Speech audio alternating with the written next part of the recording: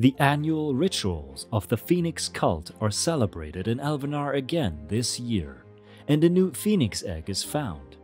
But before we tell you everything about the rise of the Phoenix cult, please make sure to subscribe to our channel to never miss anything from the world of Elvenar.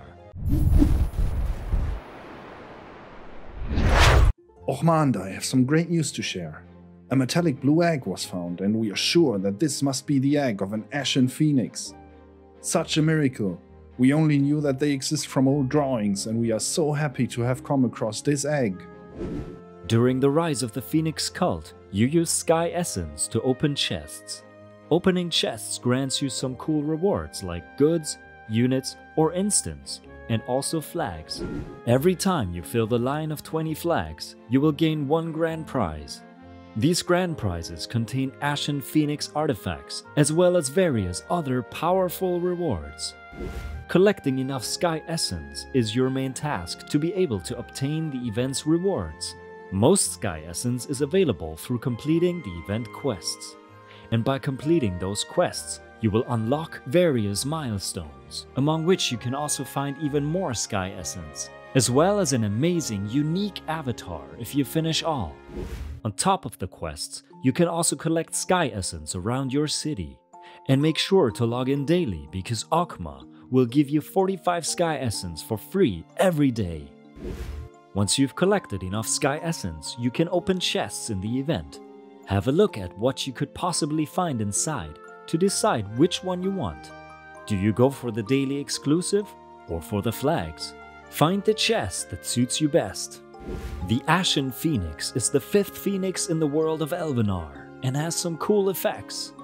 Not only does it provide culture and population, it also produces mana, or goods or supplies if you haven't reached the Wood Elves chapter yet. However, the coolest effect of the new Phoenix is its feeding effect. By feeding it with pet food, which you can craft, it will give additional event currency when completing event quests. During the Rise of the Phoenix cult event, this means that for every event quest you complete after feeding the Ashen Phoenix, you will receive more Sky Essence from each quest. Evolving the Phoenix will increase this percentage from 1% additional event currency on stage 1 to 2% on stage 10, and all the extra Sky Essence surely adds up. The effect lasts for up to 33 days, more than enough to cover the full duration of any event, and that for just one pet food. The Ashen Phoenix can only be evolved using Ashen Phoenix artifacts, which you can obtain as grand prizes in the event. Every second grand prize you unlock is an Ashen Phoenix artifact. And if that isn't enough, you can also complete event quests. Finishing enough of those will enable you to reach milestones, which can also contain the Ashen Phoenix artifacts. Note that the Ashen Phoenix artifacts are not the same as regular Phoenix artifacts or Coldfire Phoenix artifacts.